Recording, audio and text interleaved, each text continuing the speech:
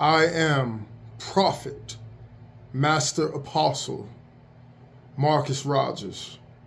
Hey, listen, some of the people y'all call prophet and prophetess, this is what they look like to me. I'm really trying to be funny, y'all. This is serious. Jesus said the greatest prophet of all was John the Baptist. He never did a miracle. He wasn't reading nobody's license plate. He didn't even write a book in the Bible. He had a simple message, and it was to repent. All right. And so think about it. What we think is so deep when we see people, telling people their future and stuff. Oh, they must be so deep with God. Hey, it's not the same in God's eyes. That's why you need to pray about everything. A true prophet is speaking what the heart of God is in that moment, in that situation. A lot of this other stuff is just a big clown show. People just talking to talk, every feeling, every little emotion they have, right? Oh, let me just say this. Some of you ain't prophets, you're intercessors. God is showing you stuff, but it's not for you to go blab your mouth about it. It's because he wants you to pray about it. But because everybody wants to seem deep, when God shows you something, you mishandle heavenly information because you want to be recognized as a prophet. So let me go run my mouth about what God is showing me. What you need to do is go hit the prayer closet. The bottom line is a lot of these people calling themselves prophets, it's a big clown show.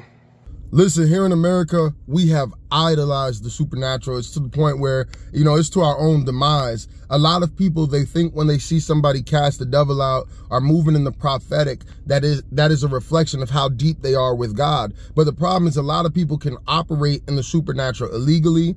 There's a lot of people who can operate in the supernatural and their character is flawed. I've seen people prophesy accurately who are sleeping around. I've seen people cast out devils who are sleeping around, doing all kinds of stuff, drinking, smoking, cussing, all of that kind of stuff. So somebody operating in a gift is not a reflection of how deep they really are with God, right? Your ability to die to self and die to your desires and die to your feelings and your emotions and your character is really a sign of how deep someone is with God, because it shows how, far they're willing to go by crucifying their flesh. So there's a lot of people who operate in gifts who don't crucify their flesh. And because we think, oh, wow, like this person cast out a devil, they must be so deep. This person said something, accurate, right?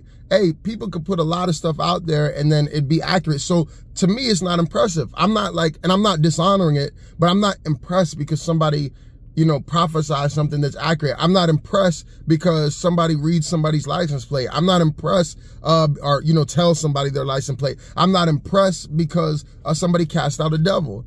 A lot of people are impressed and they have a desire for the supernatural, number one, because we've idolized it. Number two, a lot of people are seeking out these titles because they're looking for validation. It's not even really about ministry. It's about your father wounds. Never having a father say, I'm proud of you, right? It's about your low self-esteem. It's about rejection. So you're looking for a title to validate you. A lot of people, because of pride, they want to seem like the deepest person in the room. The religious folks were like that.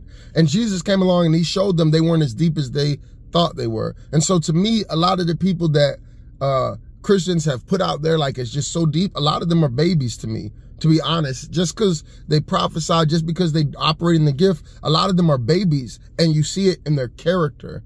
Because I'm telling you, the flesh, the Bible talks about who can tame the tongue and all of that kind of stuff. The flesh, when someone's crucifying their flesh, their character, to me, that is a sign of how deep someone really is in their walk with God. Their ability to restrain themselves, fight the flesh, all of that stuff. There's so many people operating in gifts and they have no control over their flesh whatsoever.